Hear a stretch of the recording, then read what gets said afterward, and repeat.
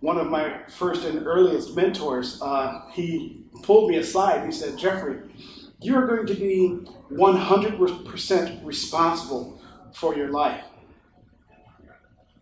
Now, I'm 18 years old. 18 and angry.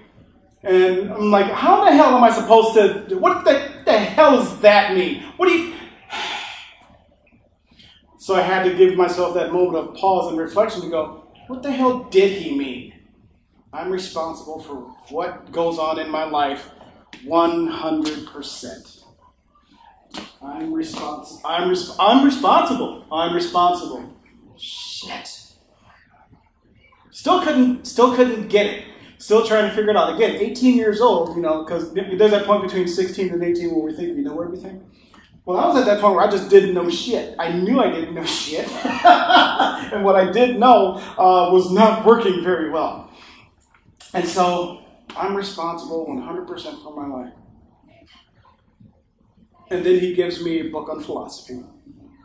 Probably Zen, something like that. I was just, again, studying that stuff because 18 years old, mad at the world, anger in my heart, anger in my mind. I'm trying to sort this shit out.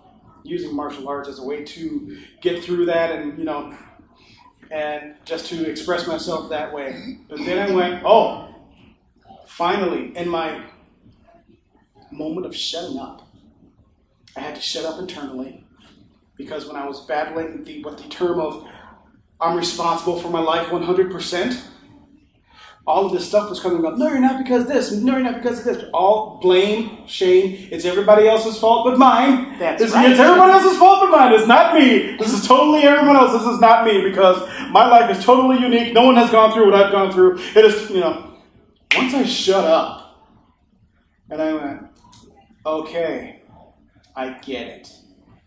It's not what happens to my life. It's how I respond to what happens in my life.